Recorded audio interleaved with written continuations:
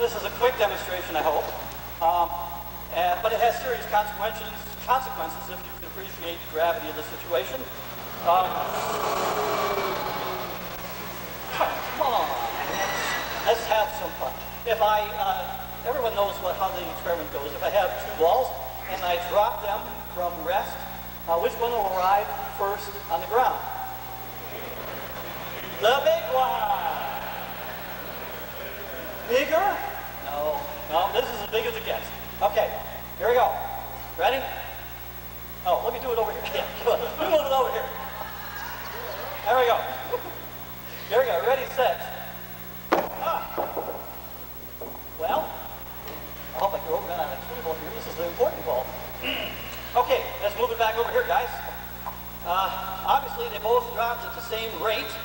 The acceleration of gravity is for both balls the same, within 2 fingers breadths at least. I always quote that from Galileo. Okay, but is there any opportunity or is any occasion when something will fall faster than gravity? Now, that's a pretty imprecise statement. What I mean is something will accelerate at a rate faster than the acceleration of gravity. All right? Once I leave go, it accelerates with the acceleration of gravity. Well, I have this apparatus here which is supposed to represent a chimney falling. And if I put the ball up at the top here like that, if in fact this edge of this chimney falls faster than the ball, then as they fall, the chimney will part company with the ball. And we're hoping that the chimney will fall fast enough that the ball will drop into this bucket, which should be below the ball when the chimney is at its lowest point. So, here it goes. It was in there.